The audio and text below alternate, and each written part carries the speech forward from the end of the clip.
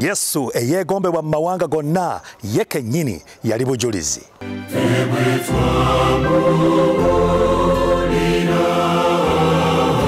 Kituyamba butajja maaso gaffe ku Yesu Kristo.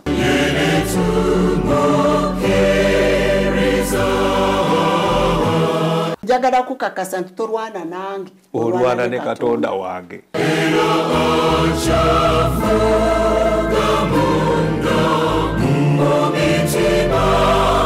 Julira Mukama ofuuke omukisa eri abalala.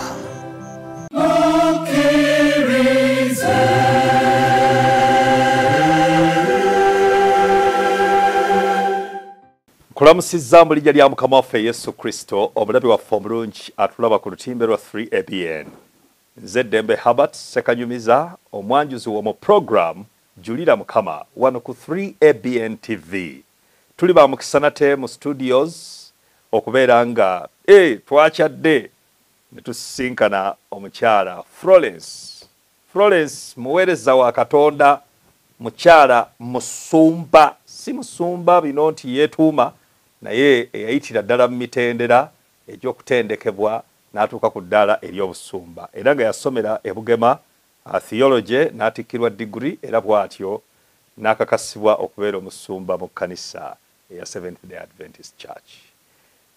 Mukazi alina okuyaayana okungi okw'okuweereza Mukama Katonda, naye nga bwe tutunulira emikululu gy'avudde okutuuka wano waali, tulabira ddala okukola kwa Katonda okusukkuluma okutegeera kwaffe ng'abaana b'abantu. Mu butuufu bwe kiba nga si kyamagero omuntu okubeera nga ali ku ludda luli olw'omukono ogw'amaanyi ag'ekizikiza n'afuuka omusumba ayaayana okubuulira ekigambo kya Katonda, awo nze mba simanyi kyamagero kyeki. Kubanga abantu baba batunulira ebyamagero abasinga obungi batunulira ssente, nti gundi afunye visa, nti gundi agaggawadde, gundi simanyi abadde ki.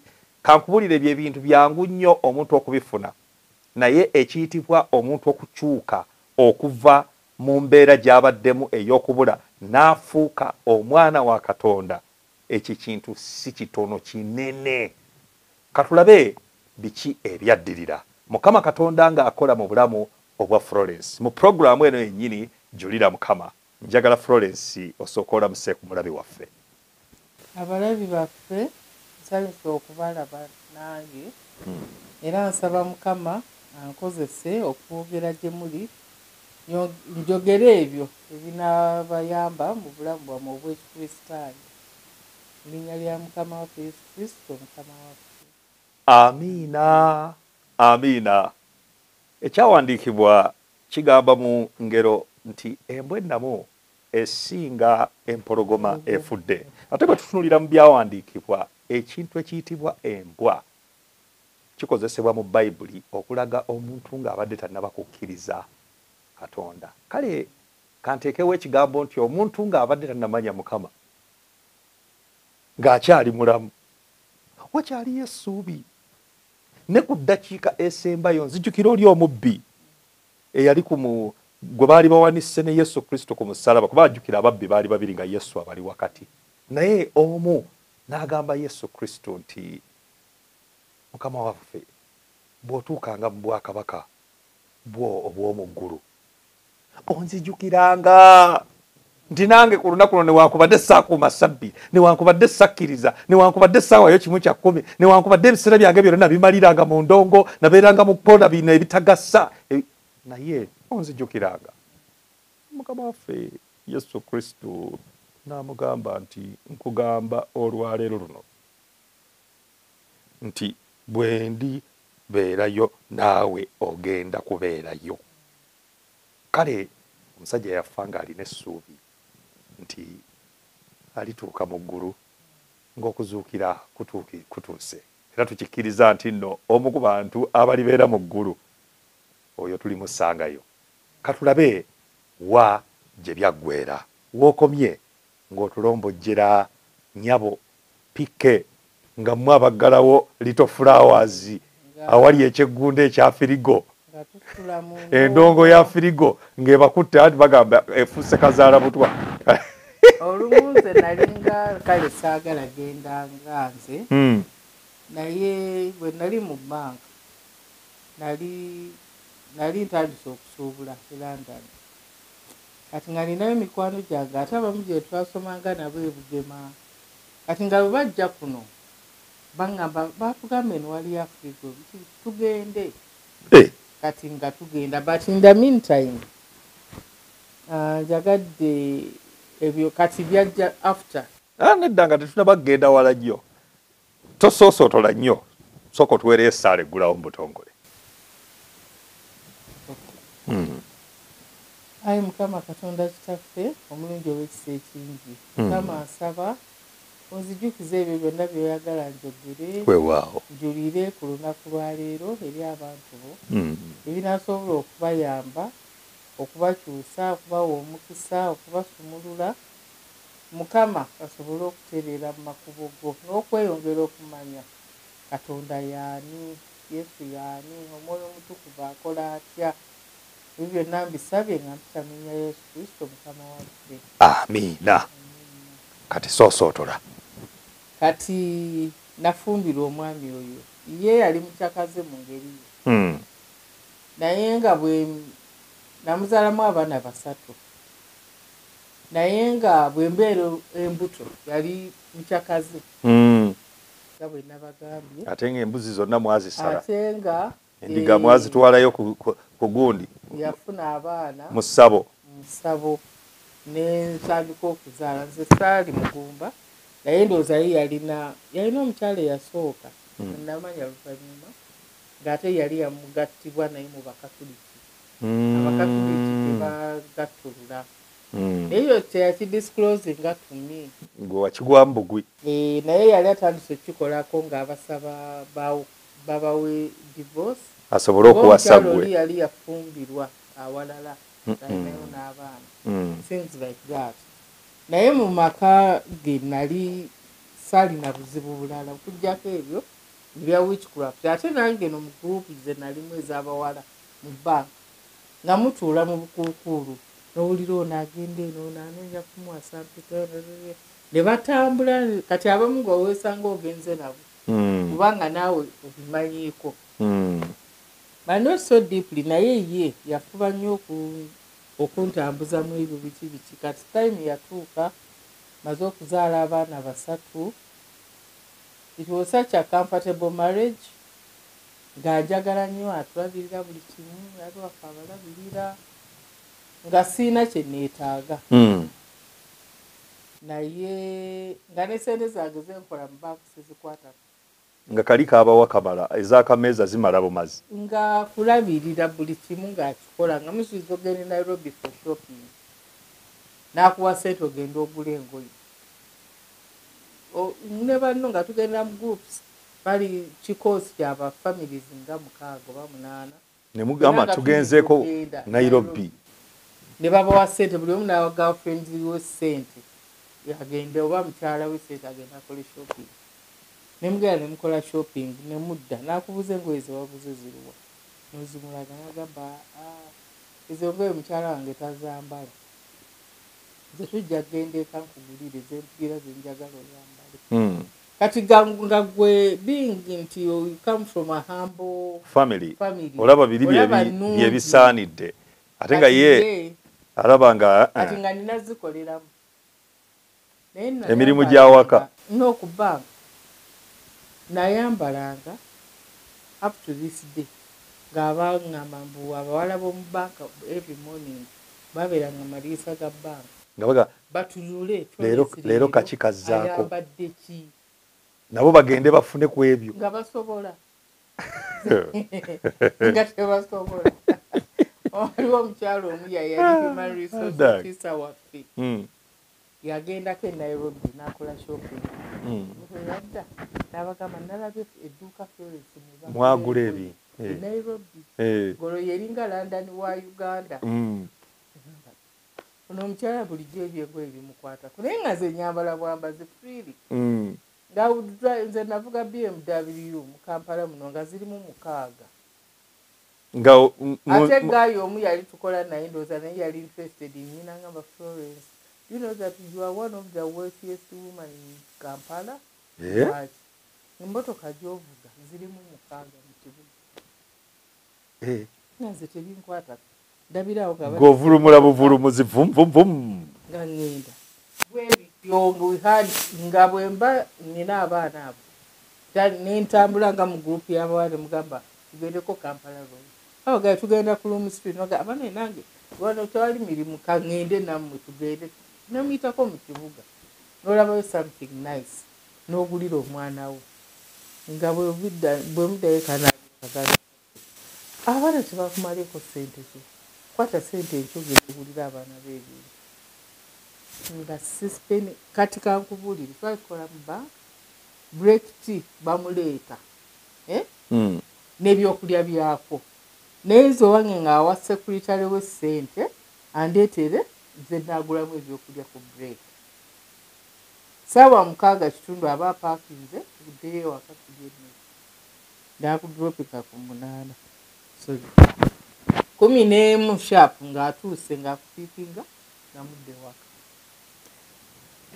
Kakati nga sirina buzibu. Soko kwateremu kawo katono nnyo. Eno challenge. Kale soko maleyo. Waliwo omukyalo omu yali girlfriend we bwe yasemba okuba naye ng'asuubula London. Bwe yafuna nze n'amuta. Instead n'atandika omugamba angulirenga engoye azindeetere byamusasula. Era nga ndeetera keesi z'engoye n'aziteeka awo ne tugenda ewaka. N'aŋŋamba tuula wali piikingamu nga bw'ofiitinga gwe kugaa nti olwo ndusiimye ng'oluteeka wali ng'oluteeka wali zaatasiimye ng'azimuddiza ng'asasula nga nyamba ng'ojja mu ofiisi yange emirundi 3 the next time you come olina okumbuuza engoye ozigulawa. Nga ze tebinkwata ng'otambula mu kibuga ku street nga tozirabayo. Abantu babulwa ssente. Zibaawo ez'okuspendinga. Everything. Nga bwe bagenda e Nairobi badda ne cartons z'ebintu buli kye mwetaaga okukozesa mu nnyumba. Bwe muva mu kibuga ng'ayimirira ng'agula bimwetaaga waka namudde waka. Kakati lindako bwe mumala bwe mumala ebyo byonna mbadde ngenda okwogera buli kimu nga kibaawo awaka naye nga kigenze nze nakisibye kati naye nga mukama mulungi kijja kujja walinga naye nga buli kimu akireeta kati nga bwe tugenda Nakasero ngakiyinza okugamba tugende Nakasero oba ne muyitirayo agula ebintu byawaka bw'omugamba nze kaŋŋende ngula ebintu nga onoogula biti by'omanyi baabi era bwe tuvaamu nze kaŋŋende n'akufunira wa mukyalo oba baba batunda ennyaanya n'akufunirawo akatebe n'amugamba nti ono kaatuule wano gwe kati genda okola emirimu ye nayeetoloola mu katale gonna nga yagula ebintu bw'amaliza ajja n'akupiika n'agamba tuyingire tugende waka nga sirina nga n'olulagala bw'aba agenda byo oba mugenze mwenna waka kati nga tewali ndagala nga zaaweddewo ng'omugamba kati banange tewali ndagala mbadde nzeerabidde nga yakebera mu sitoo okulaba oba emmere ekyaliyo oba gyeri n'agenda ku luguudo n'agula enkota 3 n'aziteeka awo nnyama 10 n'aziteekamu biki abakozi basalako busazi nga bafumba mmere weeri nga sirina nkugayineza bureeki ng'azimpeereza ku mulimu ate nga naye ku mulimu batuwa caayi n'ebyokulya kati gwe nga gw'omanyi kyozikozesa nga zibeerayo kwa naye ng'ekimu ekyekumi okimanyi nokimanyi kaakati ekyo sitaani kyanoonya kuba bwe nali nakatandika okukola n'ebugema yonna gye twasoma nga mpa tayisi naye tayimu yatuuka nti sikyasaba ye nkiteekewa ye nkiwaani ng'ebyona tebikyankwatako naye tayimu yatuuka omwami wange ne bamubuza he was kidnapped and went missing kati balamu bange ne batandika okugamba oyo nno Florence atamanyi na katale mukazi wattu agenda kukola atya. Kakati ne ntandika obulamu kati olw'okubanga twali tumanyiiko ku bya witchcraft era bwe yabula natudduka ne ŋŋendawo oli omukazi gwe gye yakutwala gye mwatwala embuzi ziri ebintu tulabe oba anadda biki biki kati balamu bange ne batandika okuŋŋamba tugendeko eno meanwhile waaliwo abaali balwanira amaka abawala abalala nga baagala gayi omwana omulala ngwe yayagala kuyingirira ddala yajjanga n'aŋŋamba nga nze buli lwefuna olubuto maama w'omuwala oyo agenda my late husband n'amuyombesa nyazaala lwaki nafunye olubuto olulala n'enzaala ng'ate owendooza yamuzaddemu omwana omu ewabeerayo embiranye y'amaanyi nnyo oli omukyala mbu eyasooka eyali gwe baali bagatiddwa naye empeta naye yalina muwala we n'agenda n'agamba maama we tyomanyi taata yagaggawala nnyo biki alina omukyala gw'alina bazadde abaana babatwala nga balangira babatwala nga bambejja gira okomewo kati my late husband yangamba bamuleetera ddala oyo omukyala yajja ate nga those years yali taddangamu omulala baleyawewe ne basinka ne wamulamu wange omu yali afula mu boys quarters zaffe nga tuzeeyo ku lanki omukyala nga bwazze kwegayirira amusonyiwe eri gyali aveeyo akomewo mu makaani afumbe era bano ne bagamba nti bankolera witchcraft owa buli kika at the time of my late husband's whatever disappearing nalwala amagulu otyo bamubuzanga leero enkeera amagulu ne gatandika okuzimba nga gakubako ebintu bwe biti sayidi eno ne same sport bwe kikuba wano ne wali nga kijja nga bizimba bwe kikuba wano ne wano sayidi emu wano ne wano bwe bityo paka wansi ne gazimba egabanga agabanyankole amanyi nga gazimba nga gookya nga ne bwotekako ettawulo oba oti gakala ekala kakati nga simanyi kati nentandika balamu bange ne baŋŋamba gwendo balabika bakulozi tayimu eyo abantu baŋŋambanga nnyo nti weegange kubanga balina abantu waliwo abantu abakukolerera weegange nga nze ebyokweganga nga tobitegeera bannange Florence omusajja wo bamuli bubi ugira weegange left right and center naye nga nze ekyokukola sikimanyi ate naye naŋŋamba nti genda nti Florence waliwo abantu abatuli obubi waliwo bye batukolera ndowooza ye ng'abiraba spiritually nti batuloga naye nga naye ndowooza tamanyi kyakukola kakati time neetuuka n'abula bwe yabula balamu bange nange netutandika kutambula tugenda wonu tugenda weeri twebuuza tuli mulaba tetuli mulaba kakati leeta loo ne tufiirwa jjajja wange omu ne tugenda okuziika ba antizi bange abalala ne batugamba nti naye gwe tulaba nti baakuloga ebyo ng'olwo amagulu gazimbye gookya abamu nga bagamba eryo ttalo abalala bagamba obwo busukko abalala bagamba ago makajja ab'embale be baloga amakajja zisibitegeera kati ne bagenda ku kiswa ekifulufu ne baleeta ettaka ekiswa ekifulufu ne basiiga ku magulu amagulu geyongera kunnuma anti ettaka likutte mu bupozi akati nembeerwa bubi nnyo olwo tuli mu kyalo etaron ne bagamba bajja kuntwala ku musawo omuganda oba ow'ekinnansi simanyi oba yali muganda anti ngamba omuganga akati ne bantwala tebantwala omu ye yagendayo ne bamubuulira buli kimu eddagala ne bamugamba ndikozese byali bino bye bayuza mu ndagala emiziŋŋoonyo bye bayuza bwe bati emiziŋŋoonyo ku kitooke baba biyita batya eminyusi ebyo ebiri wotare ekinyirikisi ebinyirikisi ebabimuwa mbu abireete mubinyigisa amagulu for 3 days. After that nja kuba nsobola okugenda physically eri musabo bankoleko kati ne balimpa nembikozesera after 3 days awo neetereramu nengenda musabo bwe natuuka eyo ne baggalawo lyali ssabo nga lyamayembe otyo kati ekintu ne kijja nga kikulowulinga naye banga mateeke bwansi emikono bwenti otyo emikono bwenti ekijja nga kikulo n'amagulu nga gali bwe gati akati ne kiŋŋamba tonkwatako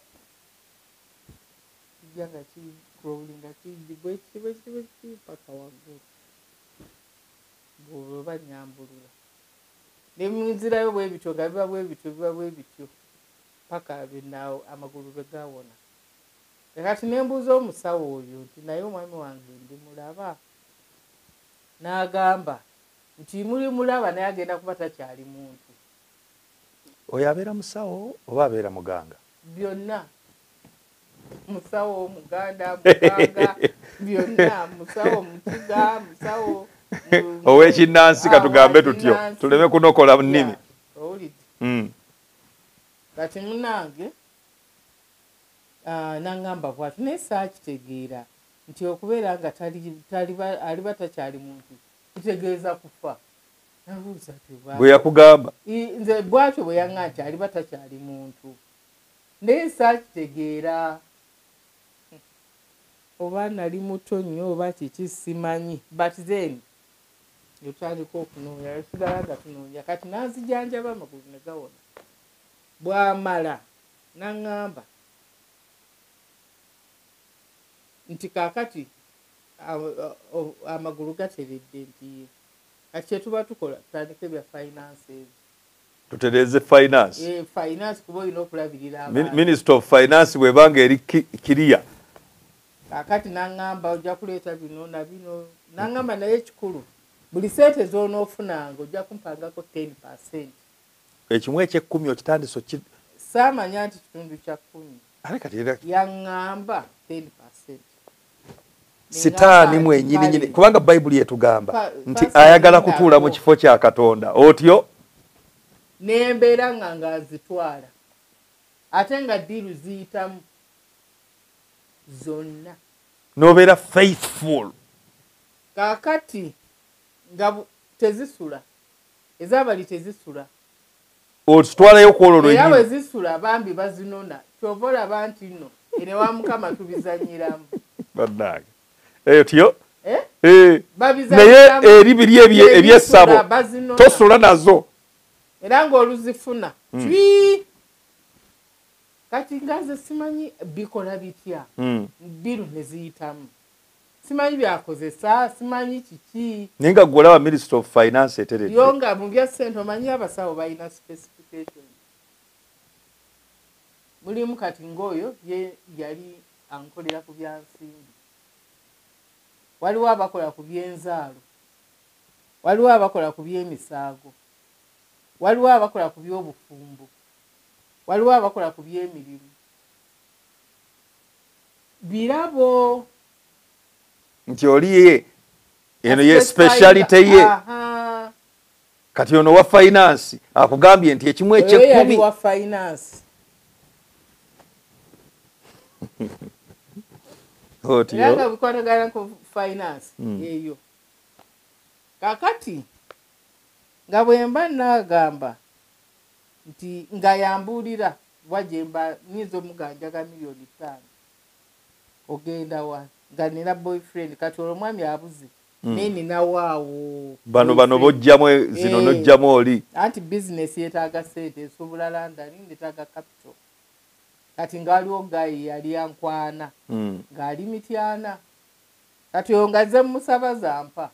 Kati wali n'ogamba omusawo nti ono njagala mpeye $1,500,000 nga simubuulira amount ye akugamba zofuna 10% wali kati ntotandika tezisulayo kagwirawo wa mukama gye muzizanyiramu kasula kawedde wa mukama gye muzizanyiramu Yesu katonda wange nina okusasula rent mukama okiraba nina okusasula fees ate nina omulwadde era mukama wakisa kwatirira mu mukwano nkimanye nebonzi tetobola kukira naye saawa tereeguuka omulabi waffe ku lutimbe lwa 3ABN waliwo kyendabye wano ekimu eky'ekkumi ekya sitaani tekisula mu nsawo yo naye abaffe ekimu eky'ekkumi ekya Katonda nga kikaluubirira abantu nsuubira nti ekyo kijja kwogera gye tuli tukyali ku nnyanjula oba tutuuseewa kati naye ng'akatambi kakyaliko kati akafirimu katandise okutuuka ate we tuyinza okuba nga tufuna ate ebyekinyusi bingi ebigenda okuba nga ate bitusiguukulula. Saba Mukama Katonda akukuumire ku lutimbe lwo obujulirwa buno bubeeko ne bibwogera eri obulamu bwo naddala bannaffe nga bali mu mbeera efaanana bwetu kubanga buli Mukama Katonda bw'aleeta obujulirwa naddala obufaanana bwe buti aba ayogera eri abantu. Kale gwe tulaba bw'obanga ayogera naawe tokwata ku nobu yo tokwata ku TV yo tugenda kukomawo obudakiika butono nnyo ku 3ABN TV program Julira Mukama katudde.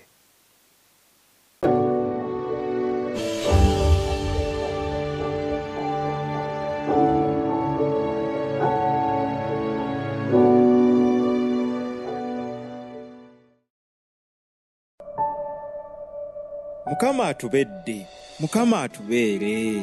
Tuli mu kwebaza Mukama atutambuza okutuuka ku ntikko y'omwaka 2023. Bangi bawumudde mu nfuufu y'ensi, bangi bali ku bitanda, abalala bali mu makomera, tebalina kyakulya, aw'okusula tewali, entalo zifuuse entalo mu mawanga, okutabulatabula mu nzikiriza ezimeruka ng'obutiko, n'okutabankokola kuyitirivu, mazima kusaanikidde ensi.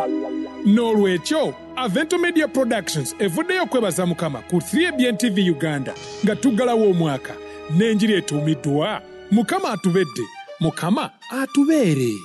Okuva ng'ennaku z'omwezi lumu okutuusa ng'ennaku z'omwezi 16 Desemba buli lunaku ssaawa 2 okutuusa ku ssaawa 3 ez'ekiro wano ku 3ABN TV mwabali emitala w'amayanja Avento Productions ku YouTube egenda kubanga ekutuusako obubaka buno butereevu obubaka obw'enjiri obuggalawo omwaka. Avento Media, Avento Productions, flying the gospel to the whole world.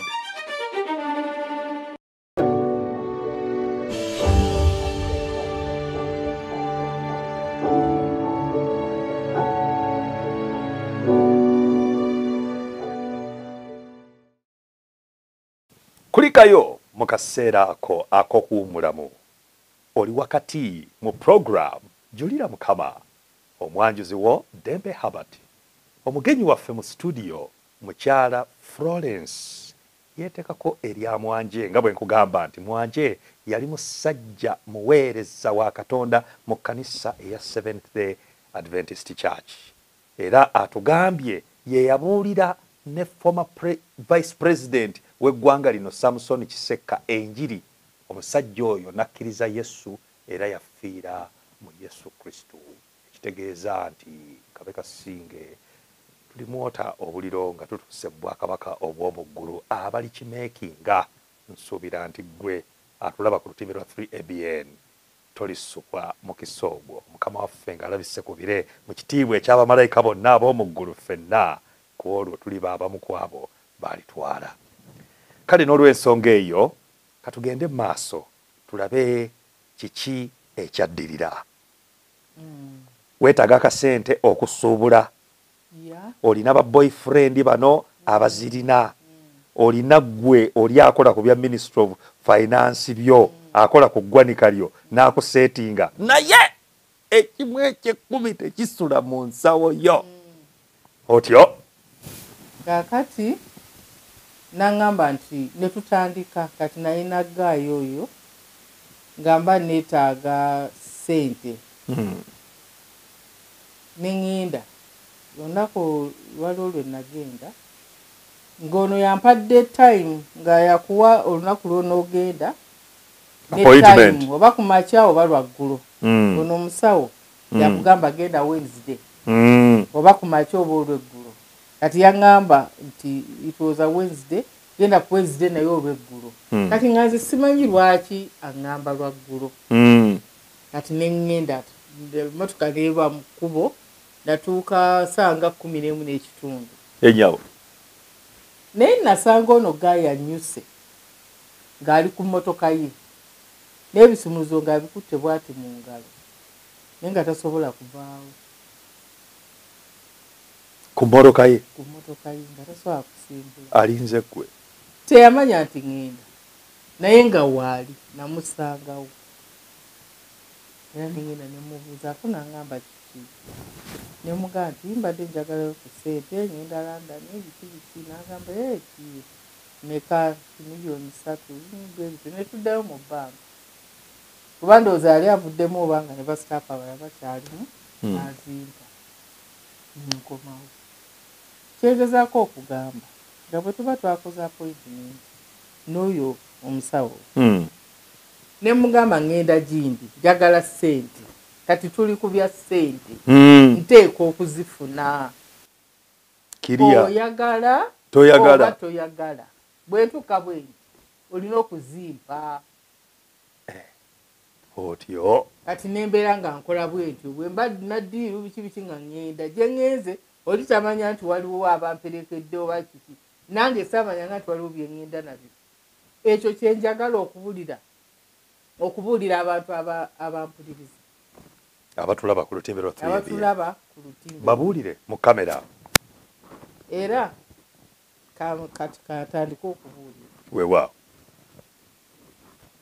nti nagendanga gaayo oyo nankoleraku ekyo nenfuna ssente eyo naye nze nga simanyi lwaki biyitamu olulala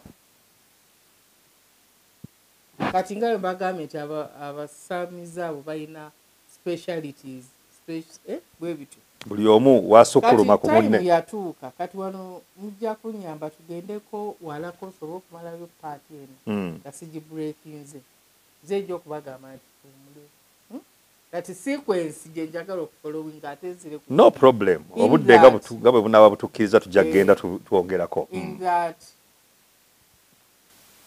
nentandika okolagana n'omusajja ono kati waliwo time baali bampawongerera ebibbo bya lubaale kyekiki ekyo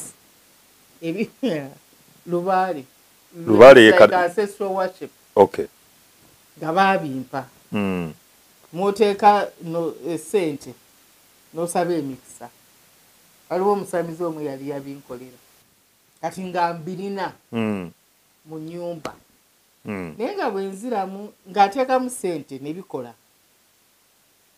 bwensaba emikisa nga gijja bwe bityo naye time yatuuka nga bwenteekangamu ssente nga sikyafuna ssente oba sikyafuna mikisa neŋŋenda ne mbabuuza abo abaali babimpa naye lwaki kaakati nga ate era n'ekirala nga bwenteekamu ssente ndoota nvamu omusaayi mu matu ne mu nnyindo neŋŋenda ne mbabuuza nti why is it that kati bwenteekamu ssente muki mu bigali mu bibbo saba emikisa ndoota nvamu omusaayi mu nnyindo ne mu matu ya mu matu ne mu nnyindo ne baŋŋamba erekeraawo nembagamba lwaki ne baŋŋamba nti bajjajjaabo balabika baali basomi nnyo kati bakubuuza nti ebintu bye bataakulaga gwe wabijjawa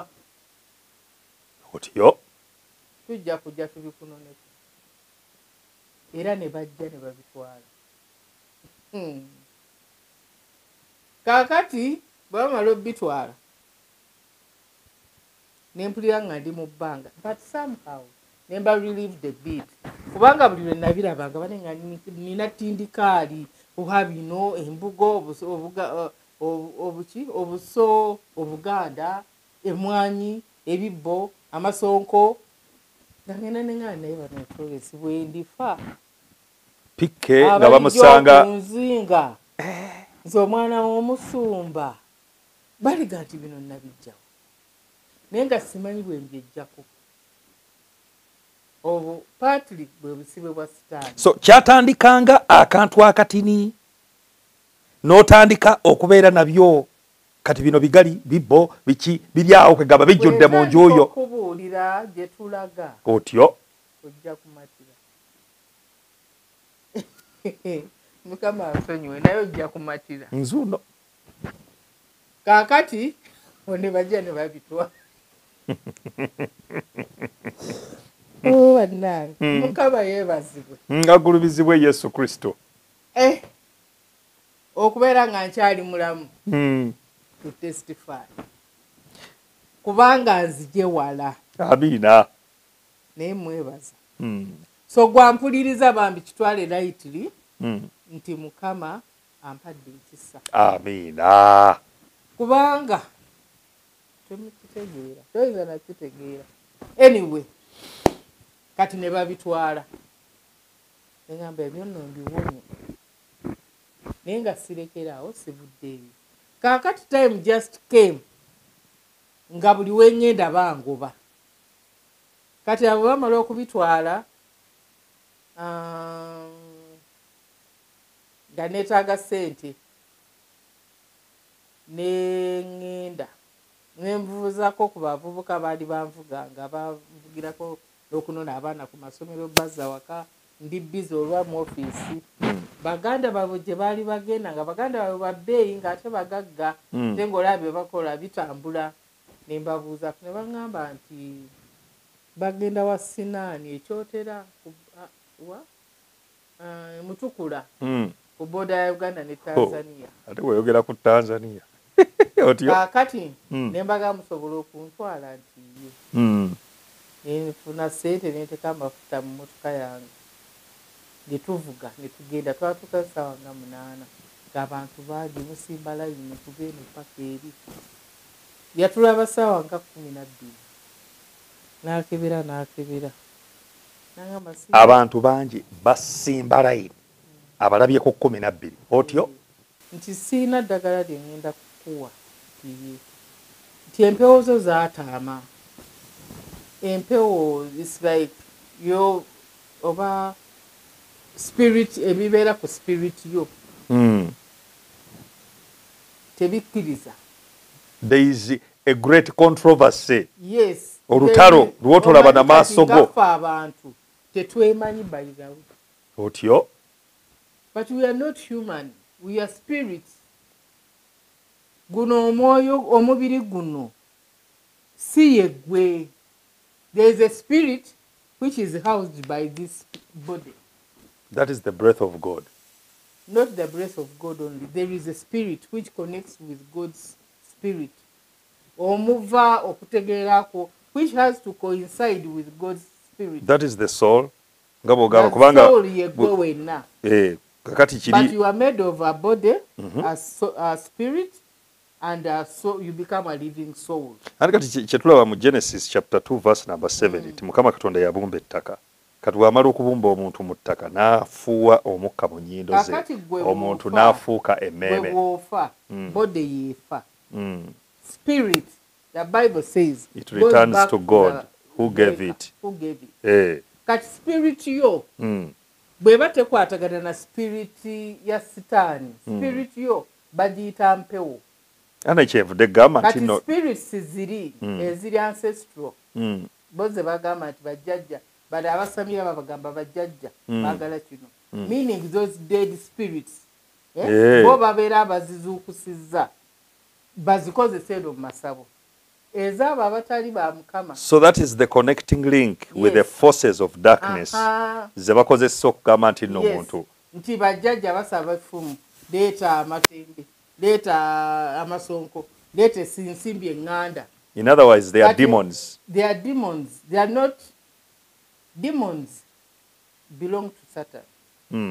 Ye yagwa n'ekimu ekyokusatu balayika ab'omuggulu. Those are the spirits of the devil. Oba evil agents of the devil.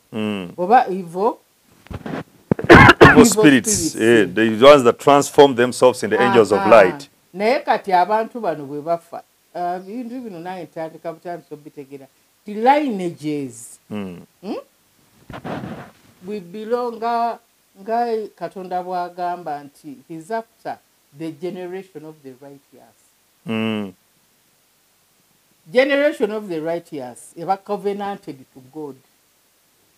Kale that we were covenanted to God, you cannot do anything to that spirit. Kumulembo ogwabatuukirivu ba Mukama. God will intervene. Kuba yakola endagaano. Gabo yaga nti nkoze n'endagaano nani n'omuddu wange Dawudi. Sulemani n'amusonyiwa byonna bye yakola olw'omuddu we Dawudi. Kuba yali mu generation of the righteous. Kati waliwo generation etali nga basamize. Teri asobola kubajja mu ngalo zange. Mukama Katonda ababe basamize era kati kindaga nti sitaani talina kyasobola kukolako nga you belong to that generation.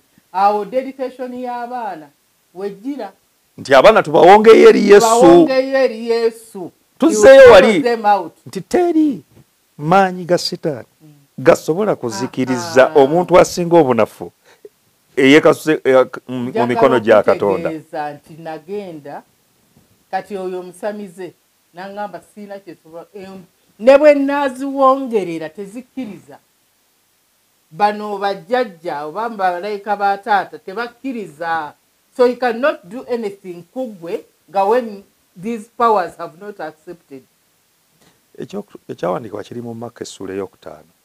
Yesu Kristo bw'asemberera omusajja oli eyalimu dayimoni najja ne yeekanyugaawo n'atandika okwogera ebigambo. Kwegamba nga kiragira ddala nti nno mu reemu ey'emyoyo already giri gy'alaba Yesu Kristo ate nagyo gimusiiza. Kakati kyenkugamba ffe tetwemanyi nga bwe nkugambye nti omusamize ono yaŋŋamba abajjajja abo tebakkiriza. Ye yabayita bajjajja. Naye ng'alaba tasobola kumpongerera. Mukama agaanyi. Ye tayinza kuŋŋamba nti Katonda wagaanyi. Kati awo nawo ŋŋenda kutuukawo. Naŋŋamba ne bwe nnaabiwongerera tebikkiriza. Meaning you don't belong to us. Ntegedde. Kati waliwo n'awalala we nagenda nga nvudde. Ne bakebera ne baŋŋamba tetujja kuwa ddagala lyaffe. Ne mbagamba nti lwaki? Nti empewo zo tezikkiriza. Ewuwo waliwo amaanyi amalala gatakwatagana na ddagala lyaffe ne bwe tunaalikuwa terijja kukola. Ng'omusamize yaŋŋamba. Ne mubuuza maanyi kyago. Ne mubuuza maanyi kyago. Nti waliwo amaanyi amalala tekakwatagana na ddagala lyaffe ne bwe tunaalikuwa terijja kukola. Kwegamba kyengezaako okugamba nti ne bano ab'omu kizikiza bakwatagana. Era nabo bamanyi. Beemanyi. Ntegedde.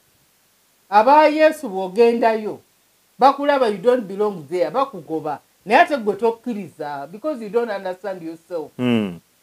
Nali seetegeeranga, nali seezuula. Nga gw'ogenda kunoonya ssente. Baŋŋamba mbuno ebintu byaffe bituwe. Akabonero kabi nnyo. Bajjajja bo bagamba mbuno ebyo bye bataakuyigiriza wabijjawa. Ngamba bajjajja ate baani. Besimanyi awo. Besimanyi. Ne neeyongerayo. Otyo. Kati ntuuka. Ewooyo atugobye. Ne mugamba naye empaayo era something. Omanyi ng'ovuze n'obeera n'otuuka emutukula. Amafuta gagenze ate ssente ozaagala. Kakati nga nze mmanyi bye birina okunkolera. Ate wazimanyiiro zikwata. Kubanga byalinga binkolera. Kati ate onaŋŋamba mbutajja kumpa.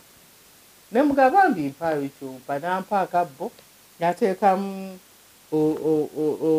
oba bombo n'obumwanyi nampa. Ngagenda n'eyo. Kati ne tujja. Tutuuka ebuwama. Otuka nefuna accident. Yonna neggwaawo. Omuvubuka yali anvuga waliwo twali tulina by then n'emmotoka Mazda nnungi nnyo nagigula London impitirivu. tujja eri tabu naba emotoka yatuyisiza erukaya omuvubuka n'agamba etuyise eti eyaffe erimu purples and that one n'aleega omuliro namugamba nange vuga mpola abaana bange bakyali bato ng'ayiri mulabuyiri muzi speed netujja nemugamba naegera mpola bwe yamala okutomera we got our head on collision ati buwama naye ngamba mama gwe motoka eyatutomedde wagirabye ngejja nemugamba nagiraba nze saagiraba naye twatomera emotoka yaffe negenda sayidi eno netomera ekifunvu ekyali ebbali w'oluguudo eri gye twatomera ali pickup negenda neserengeta negoyo mu lukonko tetumanyi babaawo noba kyokka ye yali avuga teyagiraba kati to cut the long story short nkera nengenda nafuna sente nengenda nenjijjayo nenjagala fune sente zinaziripairinga naye oli gye mwatomedde ebyoli tetwabikoloinga nako naye nze eyange bagikole kati waite ennaku nga 2 neŋŋende w'omusawo wa finances asooka akuterereze nfune sente kati oli ow'emityana baali bamuzza Masaka otyo kati neŋŋendayo entuuka golo lwalina lwa Saturday ati nali sigasaba anti nga bwe bagamba Yesu yagamba you can't serve 2 masters. You either onyooma omu follow one and leave the other. Matayo essula ya 6 olunyiriri luba lwa 25 kasitu kakati nentuuka mu bank nantunuulira wati nangamba kirabika obwedda gwonsibye wano yobadde njagala kufuluma naye nga sifuluma yoli era gwe nkugambye yalina ebisumuluzo ng'ayimiridde kuki ku motoka ye nga tasimbula kuvaawo kati neeno bamukwatiddeyo tafulumye mu banka paka nga ntuuse yali njagala miliyoni emu nampa emitwalo 8 nempetamu nenzija ono omusawo wa finances yali akubeera nabbingu kati nenviiramu nabbingu netwala emitwalo 8 nakugambye tezifula kasula kawedde kaddiiru kati lawo nangamba weebale kipi naye bw'ofunanga time komawo ko njagala kwogeramuko naawe oyo nga bwakugamba ono gwe wali ogenda owa finance nemugamba kale kati enkeera netugenda netujjayo emotoka netugitwala mu garagi afterwards neŋŋendayo mulabi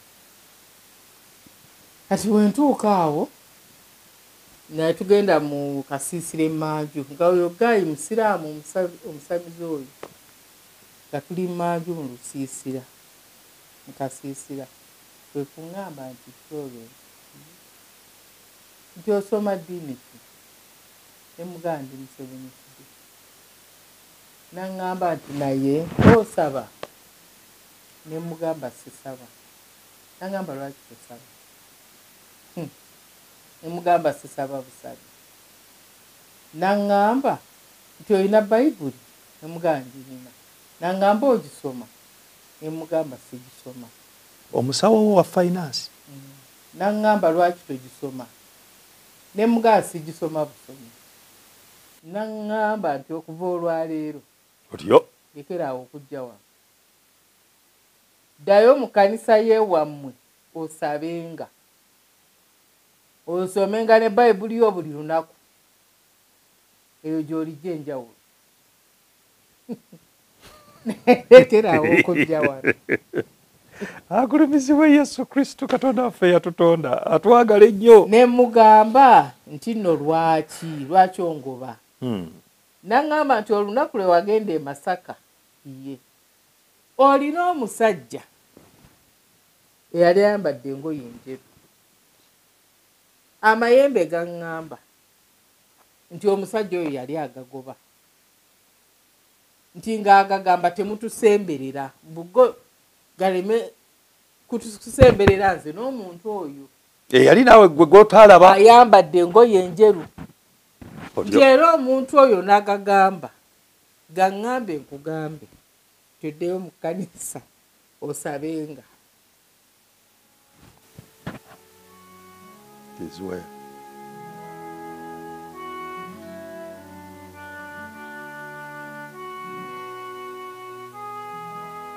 Osomenga ne Bayibuli yo buli lunaku. Eyo gy'oli gy'enjawulo. Neyerekera wano kujja wano. Ne mubuuza kati abantu gamba kole biki. Nagamba ekyo nakyo genda okibuuze Katonda. Nange ne nkomayo wa.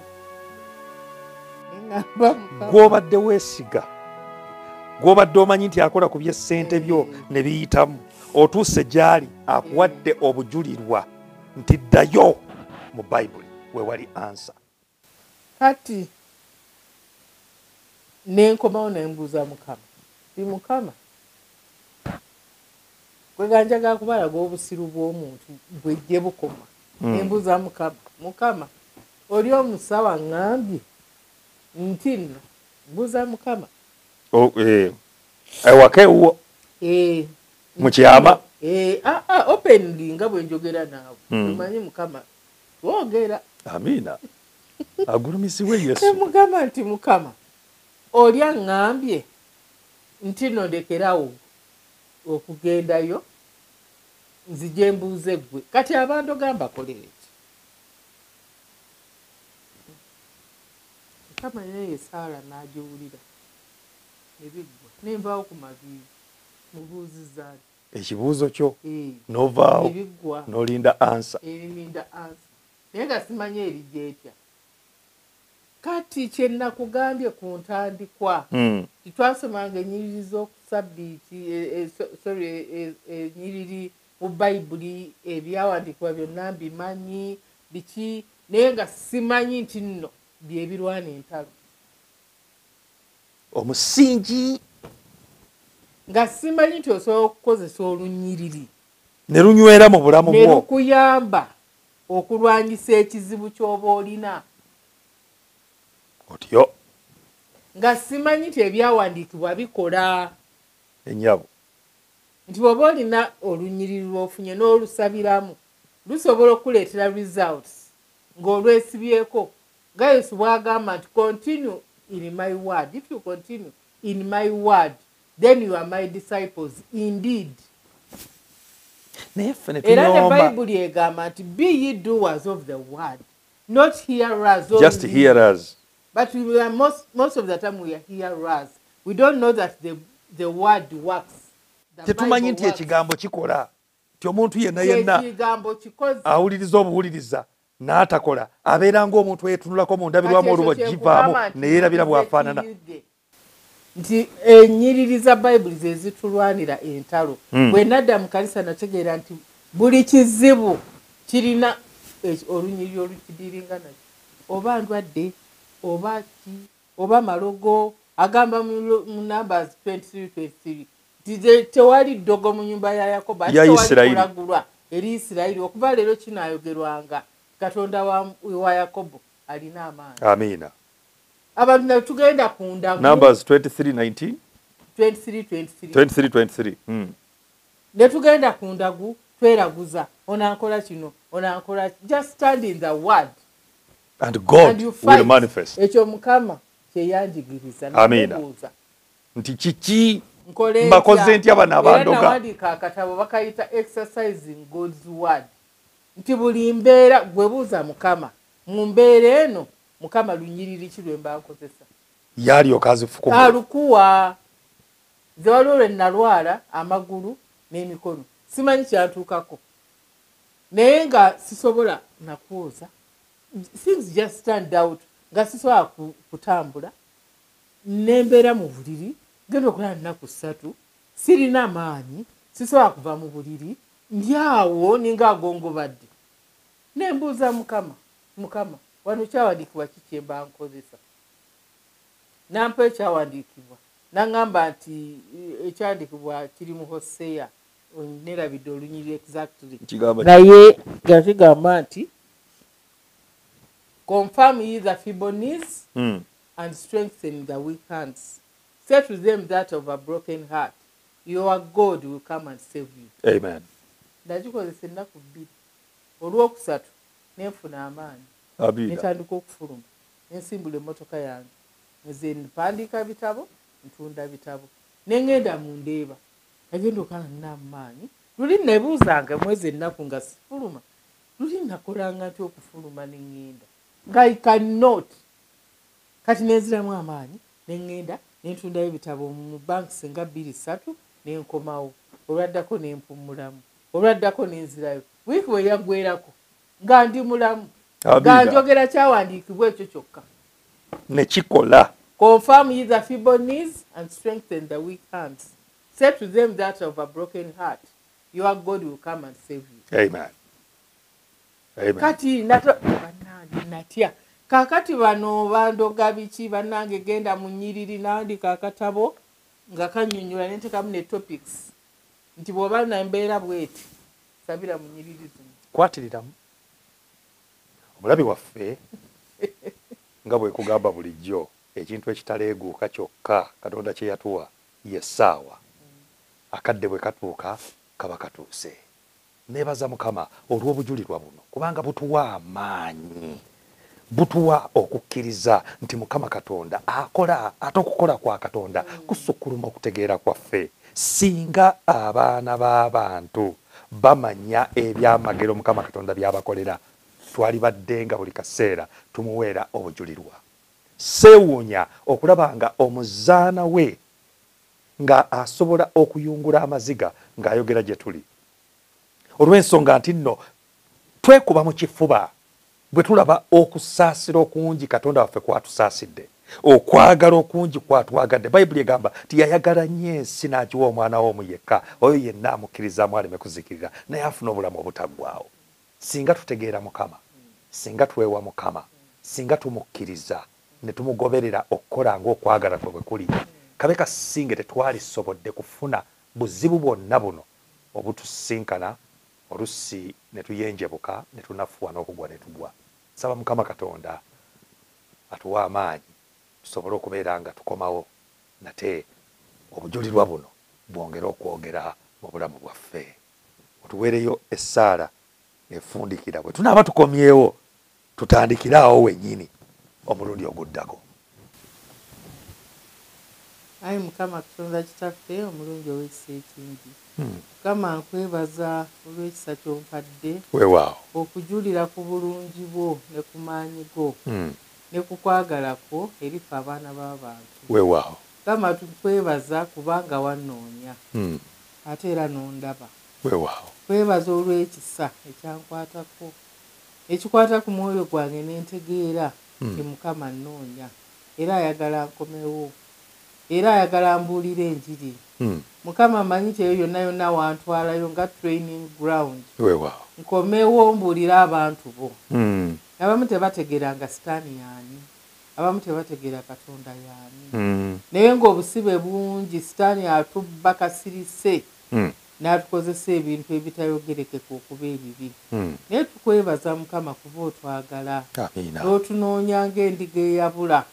N'oleka 99 n'ojja ng'onoonya eyeemu ebibuze. Paka lw'ogiraba. Weewaawo. Mukama weebale. Wannoonya nnyo. Naye nkwebaza olw'ekisa ekya Yesu ekyannyamba okutegeera n'enkomawo mu kisibo kyo. Amiina. Yongera okunkozesa Mukama, yongera okubeera nange. Ompanguza ensi eno ate ne bannange Mukama abawulira nabo tulwanire wamu. Ffenna otwagala era tuyambe tuwangule ensi eno. Bansabye nga mpita mu linnya lya Yesu Kristo Mukama waffe. Amiina. Amiina. Ku 3ABN TV program Julira Mukama tujja kuddamu nate omulundi oguddako. Nsuubira Mukama anaakuwa amaanyi n'obusobozi programu eyo olijota obuliro. Olwakadde katukome wano Mukama Katonda abatukuumire tusisinkane nate omulundi ogwo mubeere bulungi. Bye bye.